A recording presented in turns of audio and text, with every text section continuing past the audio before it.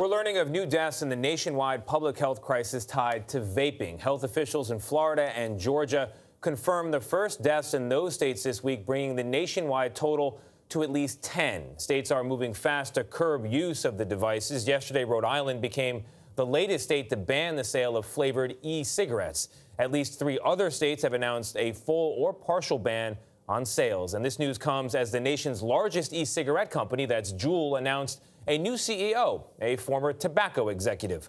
The company faces growing questions about its marketing amid soaring use of e-cigarettes by teenagers. Big news in the tobacco world. Juul CEO Kevin Burns is stepping down. This looks like bad news.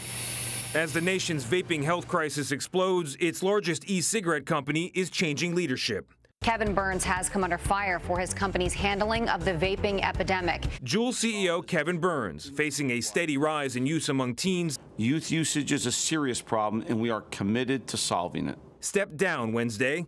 He'll be replaced by Casey Crothwaite, until now Chief Growth Officer at Altria Group, one of America's largest tobacco companies and owner of a 35% stake in Juul.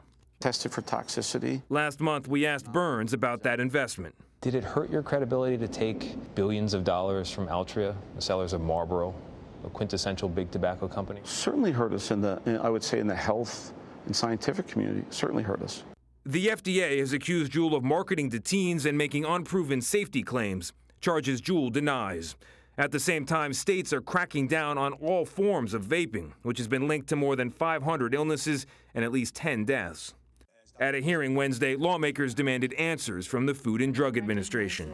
How do we get to a point where we've got now a widely used series of consumer products that are getting 530 people sick? In retrospect, the FDA should have acted sooner. We should have begun regulating these devices sooner. I think that what this demonstrates is that the e-cigarette market is basically being handed to big tobacco. Dr. Michael Siegel, a physician and tobacco researcher, says Juul's new leadership and sweeping state restrictions on vape products will do more harm than good. I think it's very unfortunate to go after legal businesses that are selling products that are helping so many smokers to quit smoking and to stay off cigarettes.